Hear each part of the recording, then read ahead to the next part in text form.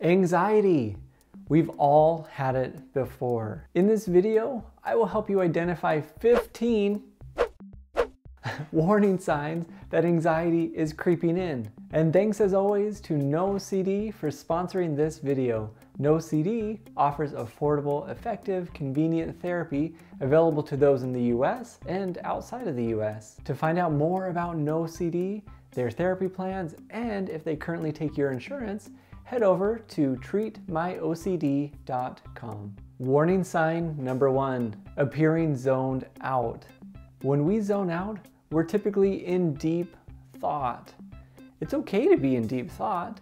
However, if we are trying to solve a problem that might be related to potential fear or worry, this could have a big warning sign that anxiety is about to set in. When we're zoning out, we are not present in the moment. We're either thinking about the past or the future.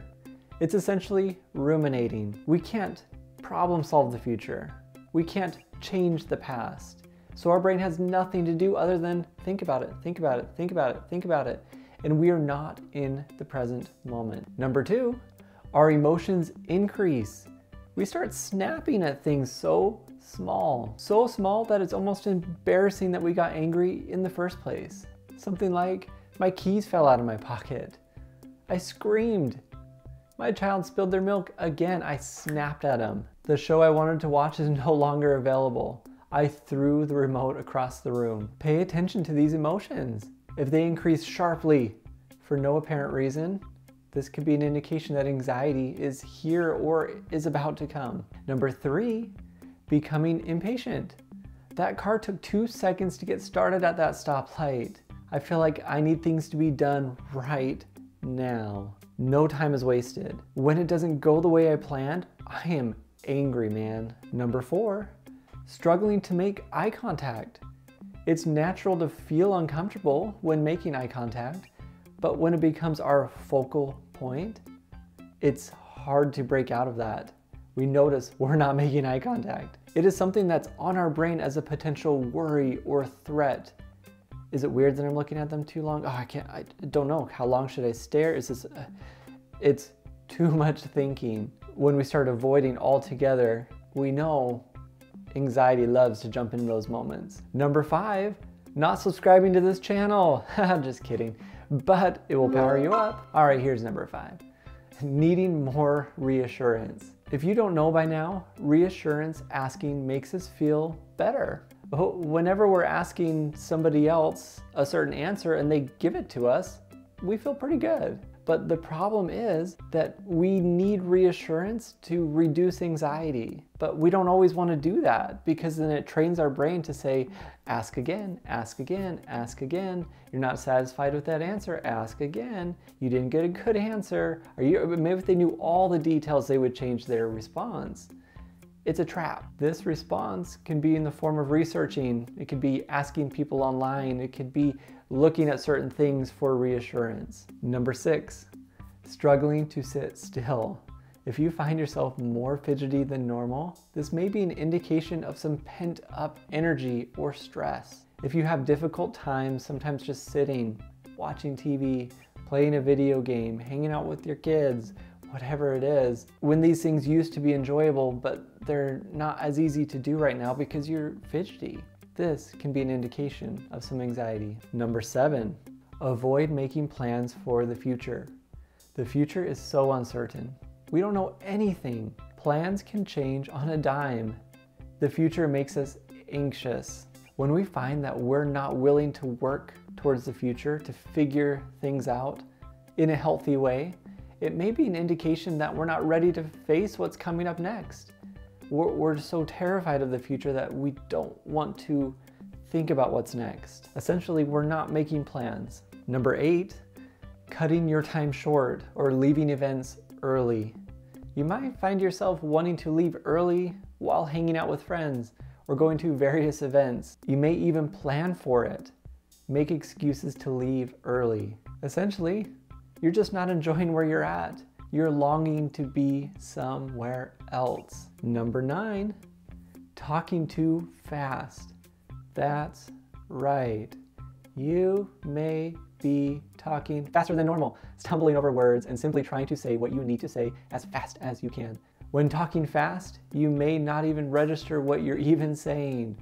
Words are just flowing out of your mouth, and afterwards you're like, oh boy, what did I say? 10. Concentration. If you're finding yourself distracted when doing simple tasks, this may be an indication of anxiety. The brain essentially is problem-solving something. It could be important or be random. This lack of attention may be something that bothers you. You find that you cannot be present in the moment. You find it really difficult to achieve this. Number 11, noises are too loud. You may be hypersensitive to noises. You're finding yourself cringing, you're annoyed, you're angry by these various sounds you're hearing throughout the day. This is typically more than normal. It's somebody eating, loud cars, that fan at work that is just clicking. It's normal for us to be annoyed by sounds, but you might find yourself even more frustrated. Number 12, you find yourself doing mannerisms that project really kind of what you're feeling. You take out your phone more often to talk to other people. You cross your arms around others. You don't want them to see you. You're looking down at the ground. You won't let others walk behind you. You're super hyper aware of your surroundings at all times. You're aware of what's going on because you're not really feeling that great. Number 13, it's hard to breathe. You may notice simple tasks are exerting way more energy than they did in the past.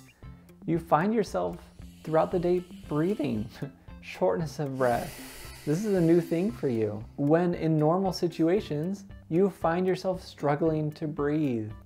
I normally don't have to breathe this much when I'm walking upstairs. What is going on? Number 14, pacing back and forth.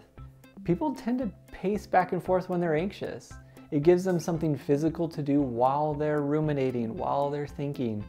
If you find yourself needing to move around, pace, walk often, and you're stuck in this deep, deep, deep thought, this may be an indication that your body is trying to process this extra stress or anxiety within. Number 15, physical sensations. Dry mouth, tightness in your chest, fast heartbeats, stomach aches, headaches.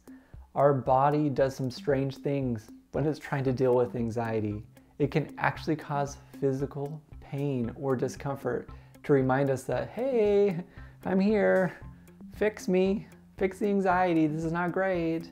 Just an extra boost that something isn't working out well for you. Ultimately, if you are noticing one of these or multiple of these 15 warning signs, chances are you may be already anxious, but that's okay. Anxiety is not the enemy. We don't always have to react to it. We try to focus on what we have control over. If I am overworking myself, I can choose to slow it down. If I'm isolating, I need to go out more. I can choose to do that. Unless we see immediate danger, we don't need to react to this anxiety. We need to see it as a false signal. Maybe just a reminder to slow yourself down. Leave things uncertain. Let life be life. Stay in the moment. We can notice these warning signs to help us know, okay, well, I might be doing a few things that I probably can stop doing that's making me feel more anxious. I'm overworking myself, or whatever it is for you. So do you relate to any of these warning signs? Have you had them? I'm curious what your warning sign is that you're about to feel some anxiety. Let me know down in the comments below. Thank you so much for watching, and I will see you next time.